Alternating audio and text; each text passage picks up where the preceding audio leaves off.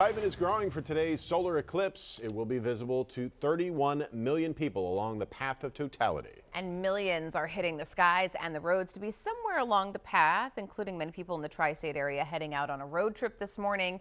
And it's proving to be a moneymaker for a lot of businesses. Action News reporter Catherine Scott is live at the Franklin Institute, one of the many places around here where you can watch the partial solar eclipse. Hey, Catherine.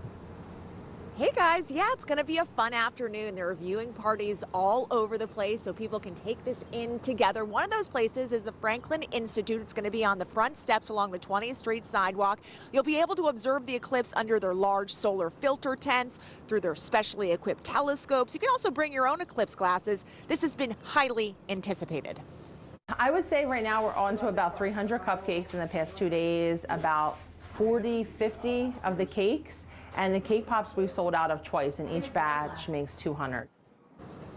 At Lochel's Bakery in Hatboro, they have goodies ready for the occasion. Cakes, cupcakes, and cake pops, celestial sweet treats to celebrate the total solar eclipse. The path of totality across the United States, where viewers can see the moon totally block the sun, will be a strip approximately 115 miles wide, crossing portions of 15 states from Texas to Maine.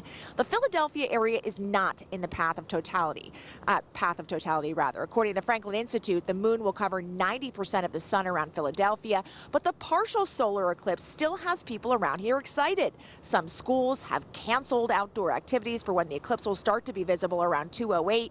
Many schools are providing educational opportunities or even handing out special viewing glasses. At Tyler State Park in Richboro, park rangers have been prepping kids how to safely view it.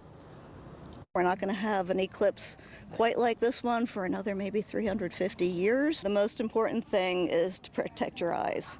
You don't look directly at the sun on a normal day, and you definitely don't look at the sun during an eclipse. It's really cool. I mean, it happens very rarely, so it's really cool to experience this with her and her being so young and, seeing it for the first time. Today's viewing party here on the steps of the Franklin Institute with Chief Astronomer Derek Pitts is free and open to the public, but keep in mind museum admission is not included. We're live at the Franklin Institute. Catherine Scott, Channel 6 Action News. All sounds like fun. Thanks, Catherine. ABC News and National Geographic are partnering to provide extensive live coverage of the solar eclipse. Eclipse Across America will air live from 2 to 4 p.m. here on 6 ABC, ABC News Live, National Geographic, Disney Plus, and Hulu. Disney is the parent company of 6 ABC.